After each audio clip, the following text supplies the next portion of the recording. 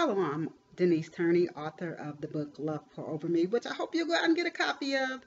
It's available in ebook and in print format. I'm trying to stay still because every time I move around a lot, it doesn't come out good when I do publish my YouTube videos.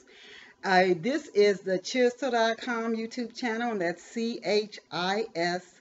chisel.com. And this channel is for people who love books, who love to read, who love to write, who love literature, whether that's stage plays, scripts, screenplays, poetry, short stories, novels, nonfiction books, anything to do with some form of literature. Again, I'm talking fiction and nonfiction. And if you ever watch or listen to my radio show, Off the Shelf Book Talk Radio at Blog Talk Radio, you'll know that we have all types of guests on there. But the one thing they have in common, they might be business owners, they might be physicians. The one thing they have in common, they have written a book and they love to write. So if that's what you like, if you love story, you've come to the right place, to the chisel.com YouTube channel. So what is today's show about? Today's show is improve your attitude, improve your results.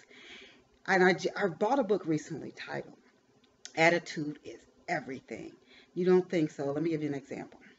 Let's say you've been working, and because of this being writing, let's say you've been working with a magazine, and we know how editors and writers switch and move at magazines. So let's say you've been working at a magazine, and you suddenly are told your services are no longer needed.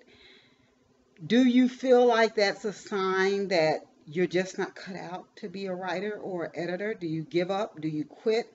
Or do you say, this only happened because I know a better opportunity is coming my way? That's attitude. So improve your attitude, improve your results. If you say this is just a sign that I'm only going to fail at this, then that may be more of what you'll see. This is your choice.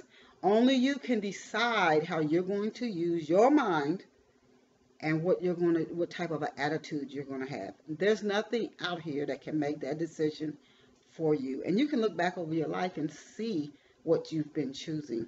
So, a couple of things I want to bring to your attention. The answer is in the problem.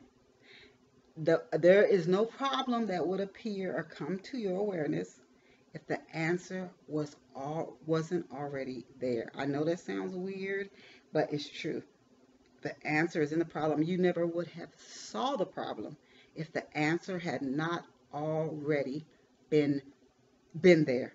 So keep that in mind. So when a problem appears, just know this: the answer is already there as well. If you watch your attitude and you have an attitude of great expectation, good things are going to happen to me, something good is coming out of this. The only reason I didn't get this freelance writing job is because a better one is coming my way. When you start to operate in that mental space, that attitude, it changes things.